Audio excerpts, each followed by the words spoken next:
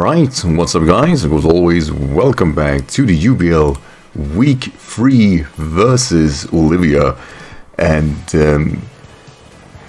well, this is a tough team. I'm gonna actually leave it on the screen so you guys get a feeling for what I'm actually going up about. The thing is, Olivia is a really strong player. Always respected her, not only because of her content, but also because she's just a very smart player. Her New Orleans Saint Snow has always pressured me. We battle each other, I think, with this will be the third time. And while I've been able to, like, not get, I was gonna say swept, I also know this is a player that just pressures me naturally and has a good idea of how she wants to play the game and pressure me through that, and I'll always fall behind on that. So my team plan is trying not to allow certain Pokemon to work, like Crawdon for example. Every Pokemon I use here, I'm speeding it, and I guess if I'm gonna leave myself open to anything, I'll say that Mienshao is probably the only Pokemon that straight off beats me, and no matter what I do, and my strat is to try to bait it. So with that in mind, this is the team she is bringing. Yeah man, so is there. Actually, all the mons that should be here are here. I guess besides Blossom, but at the same time, that's kind of makes Blossom just that ferocious thing. Chandelure is probably the Pokemon I'm missing here. Everything else kind of makes sense. In both a good and a bad way, actually. Mudsdale's a Pokemon I don't want to deal with head on. There's a lot of Pokemon I don't want to deal with here head on, actually. Best lead. I think Kotal is a kind of a right lead. Everything else here, like everything here is scary. Not seeing Blissey and not seeing Chandelure is, I was gonna say disappointing, but at the same time, I get the team. Like everything here is optimized. There were never like Kyurem, Mudsdale, Corviknight, all of them are very strong opposing Pokemon and made a ton of sense of bringing to this matchup, and everything else is just, I was gonna say flavor. Let's see, leads up with Deco Mori. Yes. Deco Mori indeed. Now, he doesn't have anything that resists a close combat, which is great. So we're going to abuse that. I think only the stamina Pokemon in Mudsdale comes in here. Decide switch out, which I think is fair. To Ryder, yeah. And the thing is, I don't want to U-turn and pretty much push this further. Oof, it does good though, it does good. Stamina is going to be kicking in, and then we're going to see, I think, leftovers. No leftovers. So, free to Stealth Rock, free to Earthquake, and just overall, it's not necessarily all that pleasant. I think I'm gonna send in Helios, and she could probably go for Stealth Rocks there. I think it's a very safe play. And rest. Okay. So it's not Assaulted, I guess it could be Chesto Resto, maybe? Push that stamina to, oh, yeah, Chesto Resto, cool. I can respect that, actually.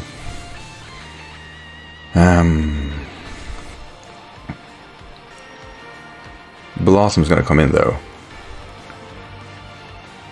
I'll Volt Switch here. Because, like I said, Blossom just makes sense. Phoebe, yeah. It's probably one of the few times where I feel just this is a scary Pokemon and should be always be coming in.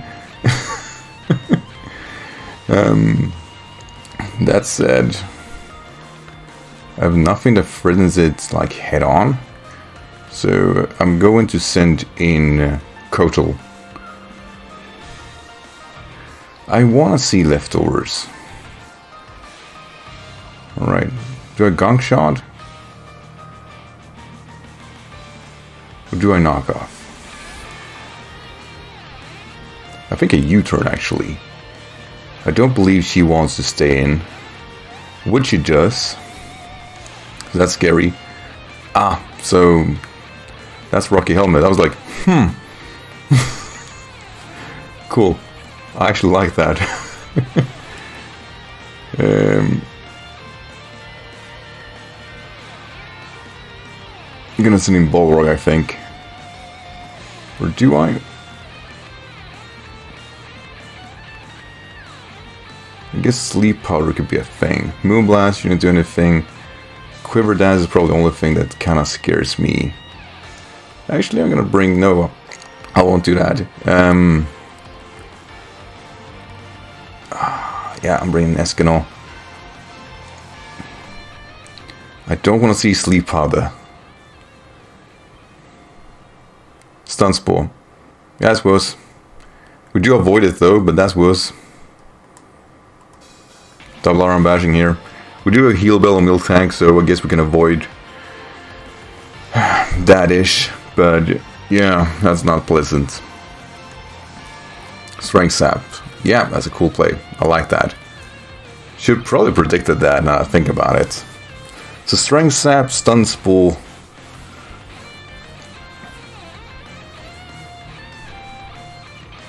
Let's see. Oh yeah, this Blossom actually eats this hits naturally. Oh wow, yeah. I can respect that. I can respect that a lot actually. This is way worse than I wanted. This, I did not want to see this.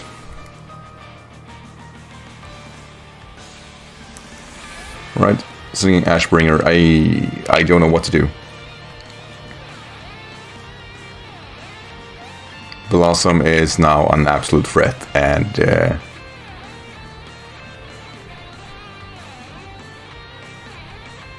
Lead Seed also. This is a very nasty set.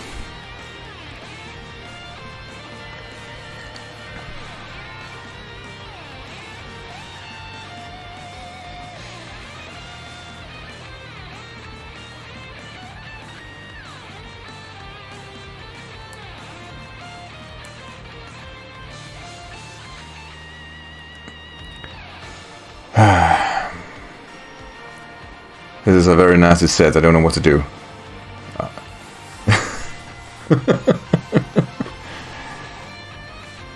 There's a Sunsport, that's fair. It's gonna pop the Lumberry. I think I followed this up with a Poison Jab just to do as much damage as possible. But I am on a timer, and a very nasty one at that.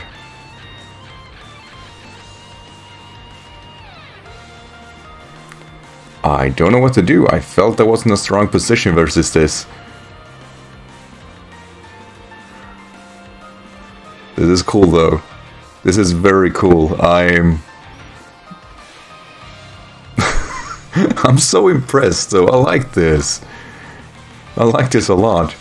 Let's see. Poison Jab will do almost KOing. Get the poison, and here comes Strength Sap, which probably will get her fully recovered.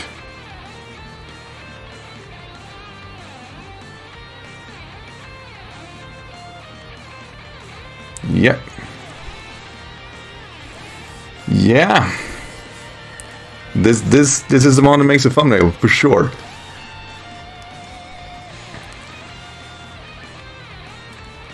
So what to do?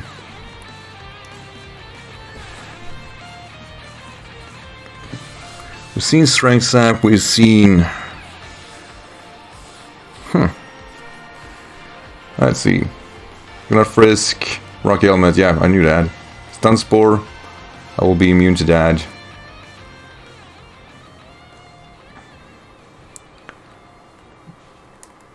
So I'm subbing here. I don't know how Strength Sap works behind the substitute. Decides withdrawals, which I think is fair. To what? Oh, that's kind of nasty, isn't it?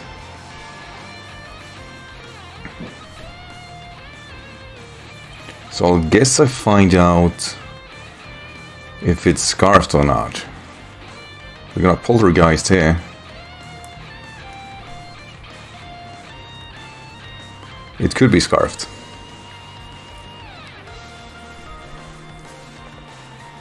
It isn't. Avoided attack because this is the game we play. Positive note, it's not scarfed. Negative note, this guy just overall. Gonna send in Borrelia. Never sounded stranger. Oh, this is tough. This is very tough. It's 90% though. That's what we're aiming for. I knew I probably wanted to lead seed, but we do outspeed it, which is good. It could be carry and focus blast. Goes for freeze strike, which is just about right. Won't do anything. I think body press for us is not too scary to go for. But at the same time, which Pokemon comes in?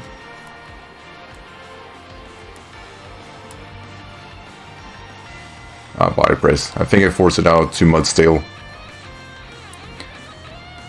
I want to see how much at least one body press does. Here comes Ryder.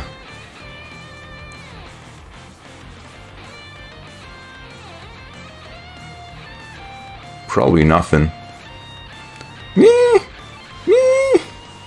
He's not horrible. Could have been worse.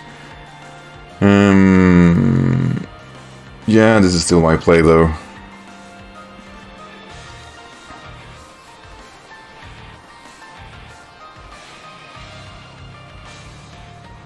This is not turning out great for us, but it speaks more to my opponent than anything else. Let's see, body press. And that's gonna do a lot. Yeah, I think that's fair.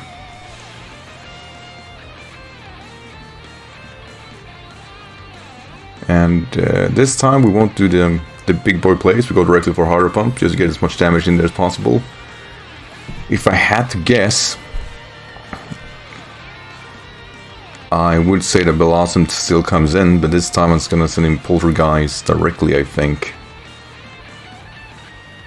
But I wanted to Hydro Pump. Phoebe is one hell of a mon right now. At least we connected that, that's kind of nice.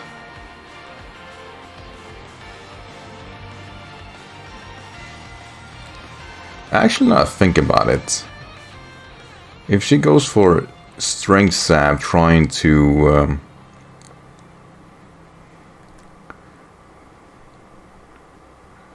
get some recovery. It's bulky though. I should be able to outspeed with the Volt Switch. Because I think it makes more sense to actually go for Strength Sap, trying to recover. Because with that in mind, I want to send in Kotal and just get that boost. Hang in there, Kotal. There we go.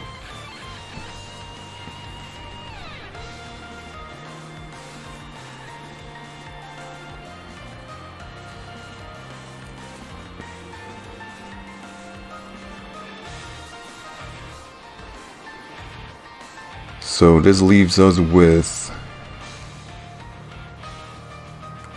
a very chunky U-turn or Gunk Shot.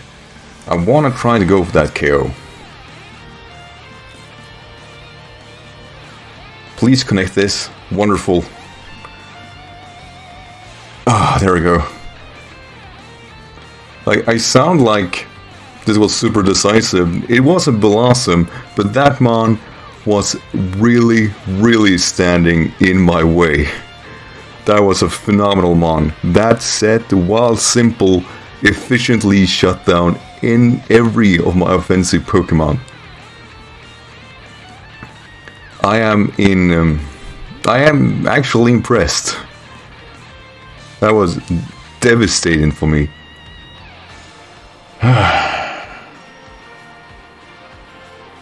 Ryder comes in. Alright, and we have got some prior damage. We're not in KO range, but I do want to try to break it. Let's see, a +1 will do good damage. Good damage. Will he retaliate or will he rest? Retaliate with Earthquake, I think that KO us. Mainly because it's 1 in 20 base power plus I'm -1. But... wow, crit. Yeah. Like I said, don't think that matters. But we now have the chance to take him out.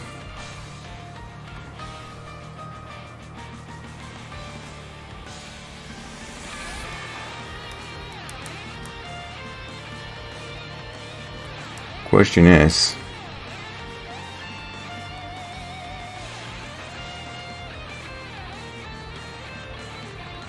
can I set in Assbringer? He's the Assbringer. And go for a rather safe Aqua Tail.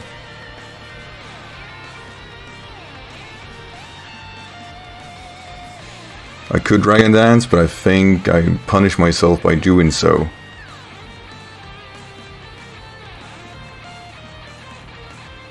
Basically everything I use right now is in range of Mianxiao, just eating me alive.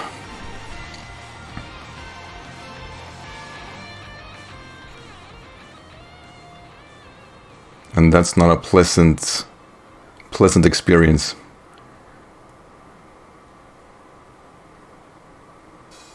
So I need to find a way to break Mianxiao.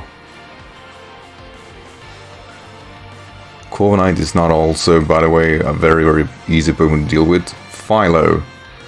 That's Corviknight. I was gonna say it's the Corviknight even. Escanor, hands down.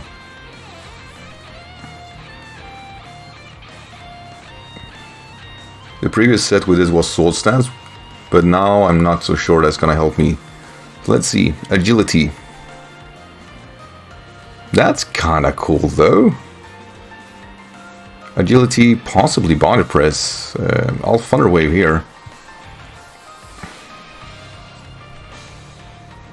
Bulk Up. So Agility, Bulk Up, most likely Power Trip. Connect this. I beg of you. No, no, didn't get it. Didn't get it. Last time we battled, I was heavily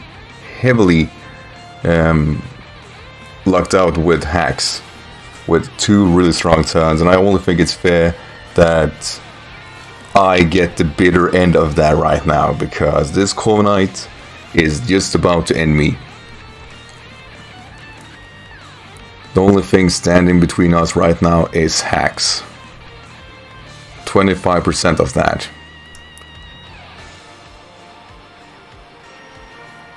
Kids bulk up, I think that's great.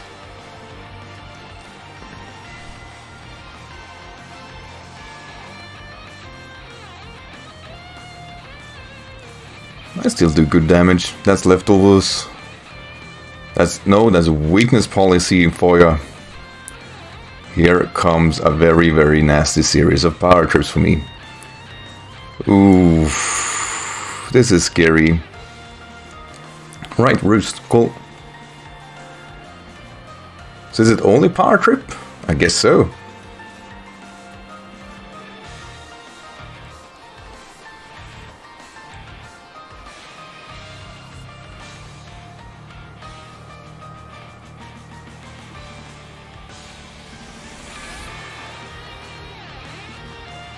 You know, at this point, I kinda, the way my opponent played, oh, there it is.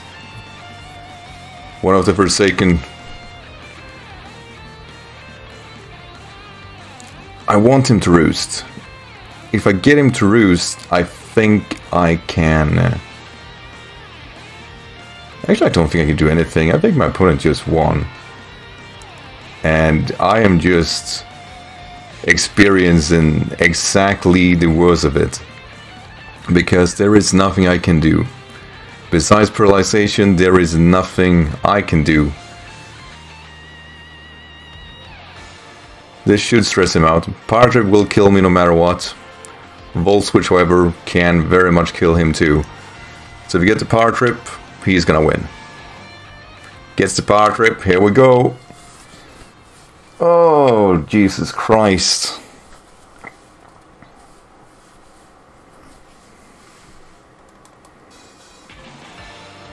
There is nothing I can do. This is a G's of G's. And I can only, like I said, really tell my opponent GG. I really like this set. So I think I should try to wrap up. I mean, I was basing myself on hacks. One thing I regret that I was considering heavily was iron defense on my Melmetal, and it would have negated this situation. It really would have. But besides that, I am in no position of ever winning this matchup. And the only thing I can do is somehow try to prolong this. But the power trips are coming and there is nothing I can do to stop them. To be honest, I just kind of want to forfeit. Because I know exactly what position I am in. I'm playing this through, don't get me wrong, but... Come on, there is nothing I can do to stop this. I just want to give my opponent the win he deserves. Wow. You know what? I'm just impressed. I am just very much impressed. And like I'm trying to consider how, like, all I needed was one paralyzation where it matters. Oh yeah, because the weakness policy is gone. I'm being dumb.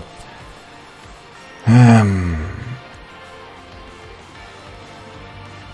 do like this. Like, I think my last big boy play here is close combat and then just trying to wrap up. The reason I sound so confused is because I know which position I am in. Breaks the mold to the power trip. There we go. So yeah, I'm not gonna stall this any further. I'm gonna ensure that my opponent gets his KOs. That's my play. That's the only thing I can do. I can't wrap up, but I can, or I mean forfeit, but he deserves to get these. Come on. The way you build that up, he deserves this. Come on, power trip. Nice. It should devastate it. There you go. So, I guess if I were kind of looking back on the game, what could have done? I know I could have played maybe the timer, I guess. I do have that to my benefit. But we are experiencing the same game here, and I feel the best player got this. And I maybe exposed myself a bit to Corviknight, thinking about it. I mean, my #1 play versus this, probably, like, the paralyzation, did it matter? Or, I mean, not getting Thunder Wave the first time? I say both yes and no, but at the same time, I don't know what else I could have done to stop it. Getting the first paralyzation, yeah, it would have helped, but at the same time, this was the bulk upset. It was gonna be eating me alive no matter what I did. So, yeah, I mean, I'm repeating myself, but to Olivia, phenomenal battle, very well constructed, and I really can't say much else than that. I think this was a very smart set, and I just opened myself up for that, and that speaks more to my opponent than me. So I was so scared of Mienshao, I was so scared of Crawdaunt, and here comes a sweeping variant of Corviknight that just breaks through. And Olivia did this way better than me. With that said, make sure to check out her channel. She makes phenomenal content. I always enjoy watching her every so often because they're such a high quality. And for everyone watching me, thank you for doing just so. I hope you enjoyed this to the bitter end. But the better player won here, and it sure as hell wasn't me. So as always, guys, thank you for of course watching, and have a great day, everyone. Take care.